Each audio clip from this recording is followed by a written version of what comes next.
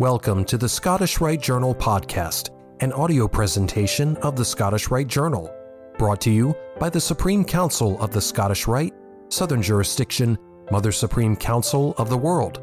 This week's article is The Scottish Rite and the Prince Hall Affiliation by Brother Arturo de Hoyos, 33rd degree, Grand Cross, Knight York Cross of Honor, and comes from the September-October 2024 issue of the Scottish Rite Journal. James Anderson's The Constitutions of the Freemasons explains that Masonry becomes the center of the union and the means of conciliating true friendship among persons that must have otherwise remained at a perpetual distance. This is a remarkable statement that deserves to be carefully evaluated.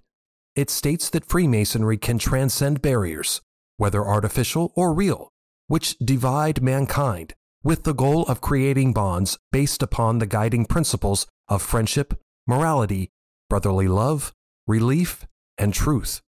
On September 7th, 2022, the Sovereign Grand Commanders of the Southern Jurisdiction, Northern Masonic Jurisdiction, Prince Hall Affiliation Southern Jurisdiction, and Prince Hall Affiliation Northern Jurisdiction came together for the first time for the purpose of signing a Statement of Unity. The signing of this document affirmed that there were, and only could be, 4 legitimate Supreme Councils of the Scottish Rite in the United States of America. Further, the Act celebrated and realized Anderson's statement by affirming itself as the center of the union of which our forefathers spoke. If you're a Master Mason, check out the Master Craftsman Online College, the premier education platform from the Scottish Rite of Freemasonry, Southern Jurisdiction. From Craft Lodge to Scottish Rite philosophy, visit www.mastercraftsmancollege.org for complete info and use promo code SRJ2024, that's SRJ2024 for 20% off any course. Of course, this did not happen in a vacuum, but rather was the result of many years of fraternal bridge building among the various Supreme Councils. It was preceded by Grand Commander C. Fred Kleinknecht's presentation in April 2001 of the revised Standard Pike Ritual to representatives of the Prince Hall Affiliation Scottish Rite bodies at a special gathering in the House of the Temple. This act echoed a similar occurrence of some 120 years earlier, when Albert Pike presented the Southern Jurisdiction's rituals to his friend Thornton A. Jackson, who was the Grand Commander of the United Supreme Council, 33rd degree, Southern Jurisdiction, Prince Hall Affiliation. Beyond this lies the question, when did the Prince Hall Affiliation first receive the Scottish Rite degrees? The story of Prince Hall Freemasonry is perhaps well enough known that only brief details need to be mentioned. In 1775, Prince Hall and 14 other free black men were initiated in Boston by members of a British regiment belonging to Lodge No. 441 Grand Lodge of Ireland. At the evacuation of British forces in 1776, African Lodge No. 1 was organized, with Prince Hall as worshipful master. In 1784, the lodge received a charter from the Premier Grand Lodge of England, and Hall later chartered other lodges. Following the union, which created the United Grand Lodge of England in 1813, African Lodge, like some other lodges, was struck from the records, but it was unable to obtain a charter elsewhere.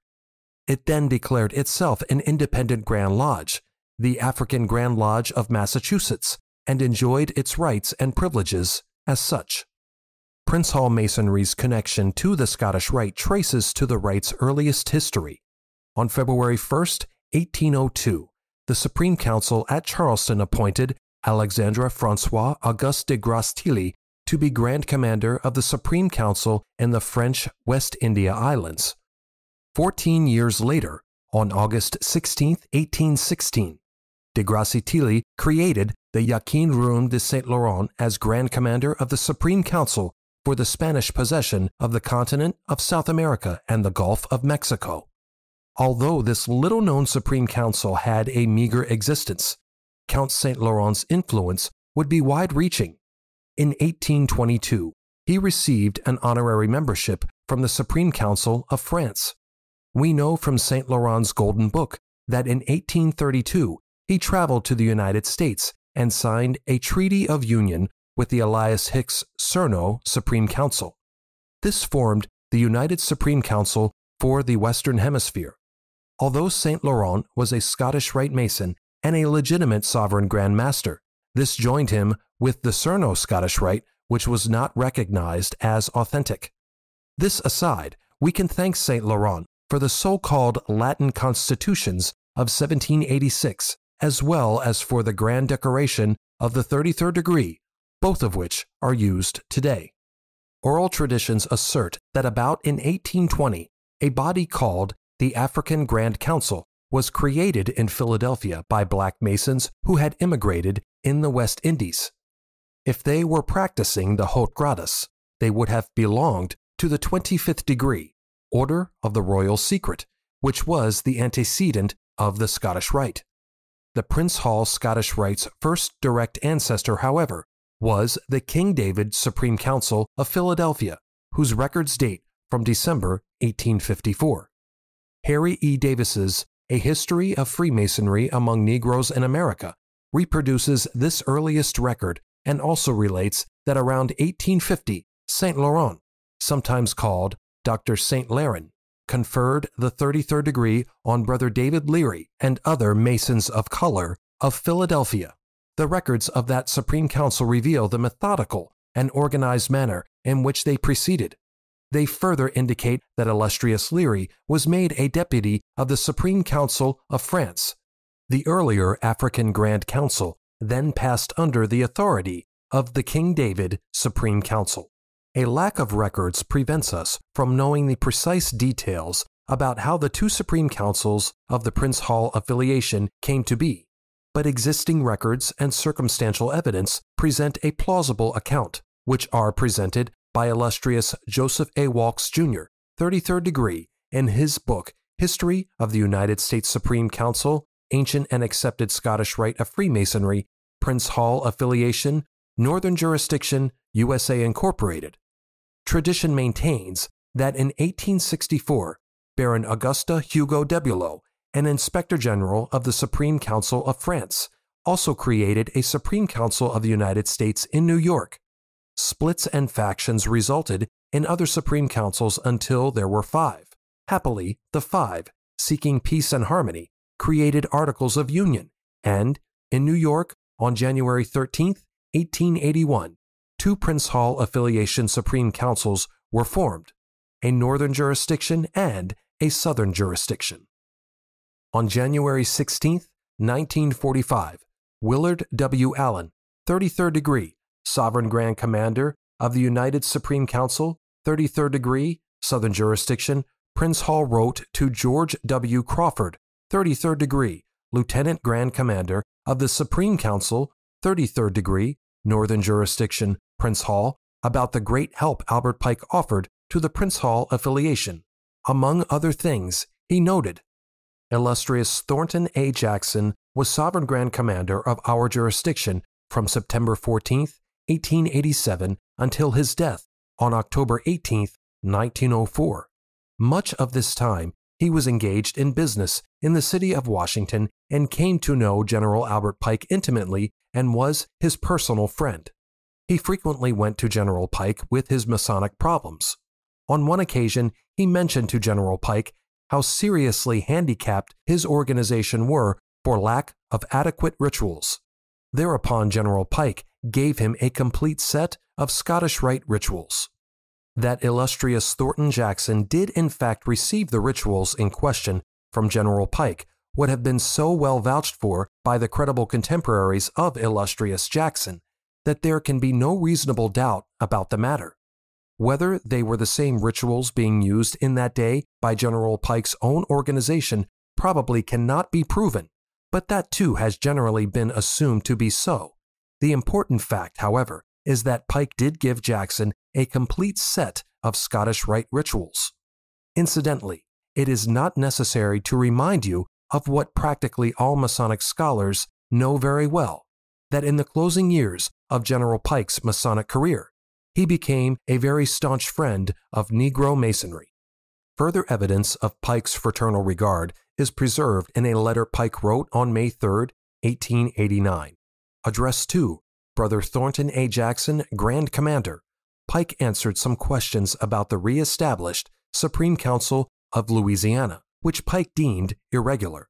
Notably, as a mark of brotherly esteem, Pike addressed and recognized Brother Jackson as Grand Commander and concluded the letter with, "Fraternally yours, Albert Pike, 33rd degree, Grand Commander."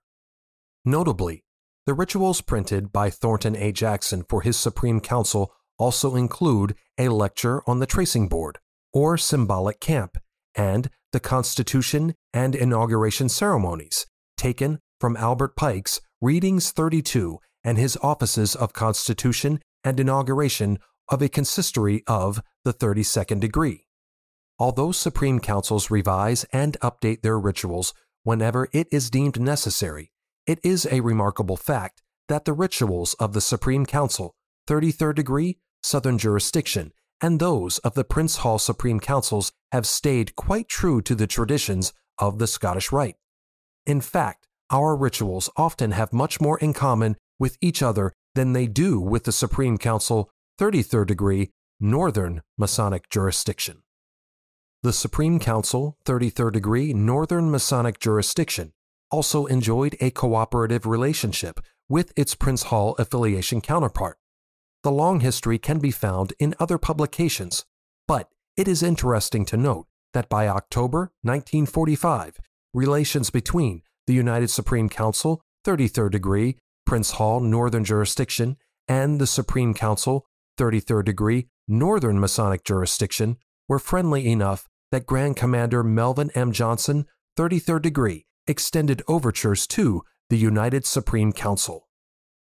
Sometime during the winter, we planned for a conference on ritualistic matter, if that is agreeable to you. Let me know as long ahead as you can when it will be convenient for you folks to come to Boston.